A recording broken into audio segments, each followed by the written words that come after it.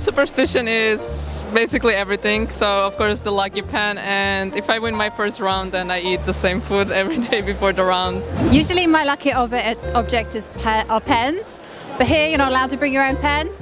So in this particular tournament, it's my earrings, these ones. But I also have another rule. If I lose in a set of clothes, I don't wear them again.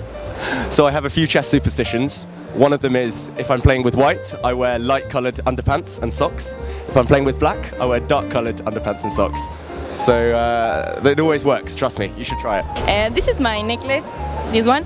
It gives me luck. It was a present from my aunt in my 15th birthday last year.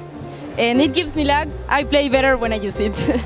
My home from chess club in Tbilisi was quite close, let's say 15-20 minutes by walk, and after first round, well, I used to take a walk, you know, to reach the chess club, and okay, first round we had always more or less, you know, weaker opponents, and I used to win the games, and after that I used to go from my home to chess club with from the same path, you know, because there are few roads I could choose, but I was choosing always the same, you know. So when you were losing, you were changing the road, right? The path.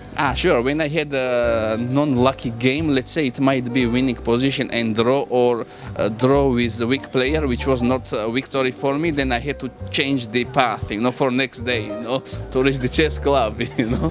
I put my bishop and knight to left side. Yeah, usually I always find something, like during the tournament, something to use, like during the game, some lucky thing. So now, during the Olympiad, I found this jacket. So I always bring it to the games, like, this is my lucky thing. It's time to reveal my own secrets. When I won for the first time the French Women's National Championship, it was partly thanks to Jimi Hendrix.